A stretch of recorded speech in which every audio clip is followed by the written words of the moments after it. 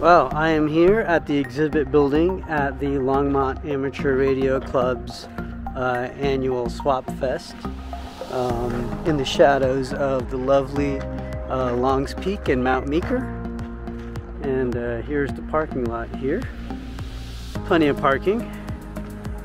And I'm about to go stand in line and pay and get in. As you can see, there's a lot of hams here, as evidenced by antennas on people's cars, which is always a good sign that you're in the right place. Okay, and here's the line to get in, and here is the food truck parked outside here. So we'll have to stop in there and probably get some coffee.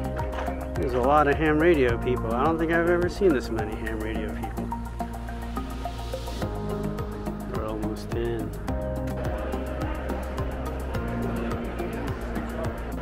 Alright, so we got some stuff here. We have Indian Peaks Radio Club here. They are raffling off a Baofeng. There's always the free table, which is nice, with some crazy stuff on it, whatever this is. How cool is that? More stuff here. Cool stuff there. We have the Bart Juniors table. How are ya? Look at all this good stuff that they have. There's the Bart Junior ham.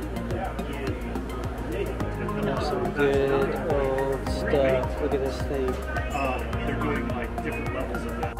Okay, we have Mile High DX Association with tons of goodies for the men and the YLs. Must be some interesting stuff here on this table. So it looks like we have a mag loop antenna looking thing over here. Alright, we have the Colorado Traffic Net, of which I received a traffic on a few months ago, I think. Somebody responded to my QSL. I mean, you know, when you watch the movie with friends and they start doing Morse code, you say, they're not sending that. You know, boy, one thing, aren't they all amazed, right? You know, so this is straight Q. It's kind of hard to go pretty fast too with this. Okay, so, but nowadays there are various ways of learning. CQ means seek you, right? We're looking for someone to talk to. So I'm seeking you. CQ is you. So here's BCares table. We have an antenna comparison.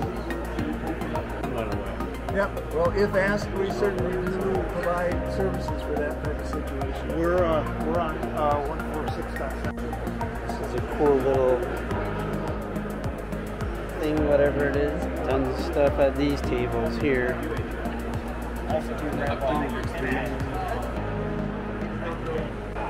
We have bikes. Oh, these are electric bikes. Pretty cool.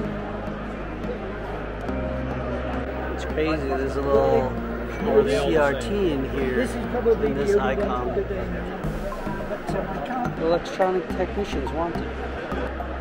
Have some antennas here. SWR meters. Little tuner here. I think I have one of those. All right, Chuck. What are you selling? A little bit of this, a little bit of that. So we have keyboards. We have all kinds of stuff. Oh, that I don't have. Chuck, our esteemed president, has a... I have an extension cord. Alright, we have Pikes Peak Radio Association here. And here is the Longmont Amateur Radio Club's table of stuff. And here's one of the Yagi antennas that we built during the class a few weeks ago. There's a hat from LARCFest 2011. Wow. And here's our the Lark's Go box. So that Go box is connected to looks like a Ed Fong J pole, and then we have a Wolf River coil set to probably 20 meters and a short whip. So Ed's going to talk about tiny So the essays. goals are time-based, that you set on the switch over here, so that could be anywhere between a microsecond and a millisecond. Alright, and here's the van.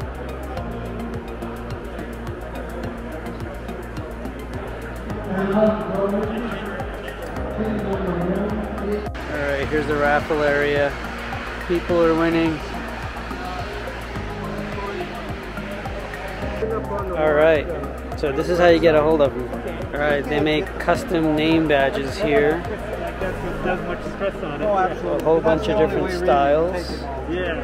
Thank you so much. Thank you. Both of you. Thanks, Debbie. These look really awesome, and she's over here making the name badges. So this is a computer, and she puts in the information in there, and here we go. Everybody's doing, you know, more modern. Yeah. 356019, it is official. The videographer has won. Awesome. Congratulations. You know, I've never won anything in my life. I just won $65.